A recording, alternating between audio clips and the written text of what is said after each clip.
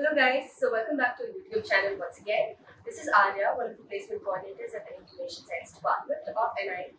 So today we are having a session which is quite different from the earlier ones because we have Pragna with us from the Information Science Department as well, who is placed at Western Digital but not for a coding job. So that's the interesting part.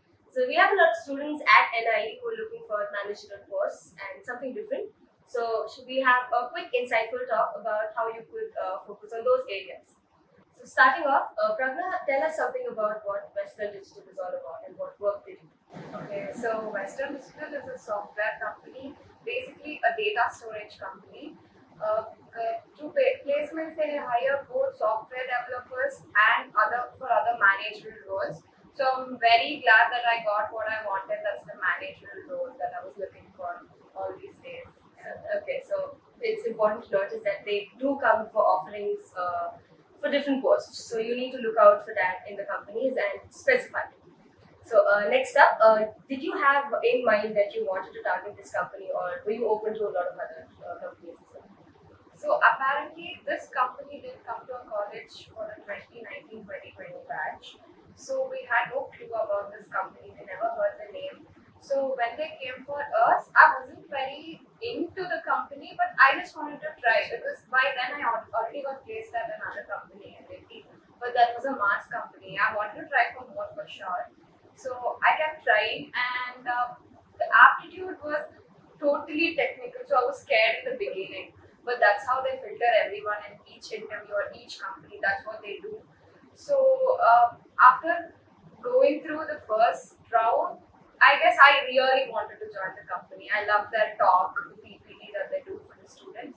It was really good. Okay, so you got interested towards it once they came out. Once they came out, we saw about their company policies and everything. Yeah, okay, that's nice. Next up, did you when did you start preparing for your placements and the aptitude, whatever, all the things that requisites? So you know the situation. We didn't have a proper placement training. I understand because it was a global pandemic and everything, but we started preparing. See, there's a fear once you enter third year saying, oh, I need to get placed. I need to get placed. And being in a good college like NI, you know for sure there's a job in hand and you have to grab it on your own with all the effort. I think I was in one of the clubs from college which gave me a lot of exposure about a lot of things. So I was pretty confident to talk to someone, but technically I had to work on myself. I started to learn, maybe after the pandemic started, only we all were few of us were really free. So that's when we all got time. No college or nothing to study 24/7. So that's how I started, like maybe starting of March, maybe starting of my 6th semester. I started like totally on, okay, I need to get placed. Let me get back on track to do whatever is required or something like that. March 2, I think I got placed during October. It was fine. So through that whole process, different things. Yeah. Okay. So as everyone knows, we have paths. So it's the aptitude, and few companies have the GD, few companies don't have it, and then we have the interview session. So tell us about how you cracked the aptitude in particular. What was your preparation for that? So we didn't have like a syllabus given for this company especially. We just had to take it one day. We all get a mail saying, okay, Western Digital is hiring. We all welcome you to take this test. So you just had to sit there and start answering whatever is on your screen. Sometimes people say it's all based on luck a few times, but then maybe or maybe not. Sometimes somewhere you remember, okay, this is the answer. You just put it within a second, so you get a few seconds for another question. That's how I saw, like there were I think 20 questions on Java for our company, but that's not what I'm working on right now. But then after Java, we had something for data structures, data analytics. So it went pretty well, but I wasn't expecting that I would get shortlisted. Okay. So that's how the starting round was, the aptitude. Later, I had like 3 technical rounds. They keep filtering you based on how you present yourself. If you're more into the software part of it and the technical part of it, they'll put you to another group where another manager is going to interview. So for me, when I started talking in the first round, they got to know I'm more into the business analytics or maybe data analytics, or they actually found a functional consultant in me. They were like, okay, you can talk to people really well, so maybe you could take the job. Are you okay with it? They asked me, I think thrice they wanted my confirmation, because once I get into this managerial field, I can't go back to technical. Even if I get another job in the future, probably I might have to look into something similar, because I have that experience, not as a software engineer or a developer. So after 3 technical rounds, I had a managerial round.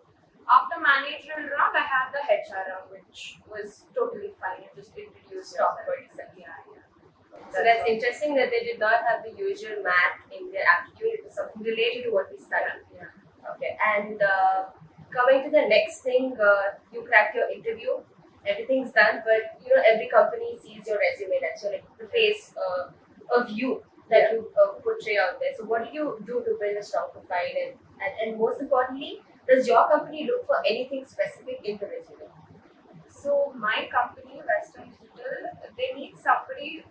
They take people based on their behavior throughout the interview. They saw me, they knew I could talk to people properly. So that's what a consultant does. So also in my resume, as I mentioned, I was in a club which really taught me how to talk to people. I used to do business presentations at the Formula Bharat events. So they saw that was something highlighting for the company people. Keep something different in your resume, not manage a project, minor project, some paper presentation. That's part of your curriculum, academics or whatever. Other than that, have something that catches somebody's eyes. You are something outstanding than other people who are with you. Maybe I'm not outstanding technically compared to my classmates, but there was something that the company people like. You never know what is going to happen. So I feel like we just need to be there doing something different. Somebody will catch their eye on that, and that will help you in the future or something. So one thing that was highlighted in my resume was that. So they were like, oh, this is something different. So they were impressed, and they just wanted to talk about my Formula Bharat for a very long time. That took like almost half an hour. Wow. Yeah. So. Okay.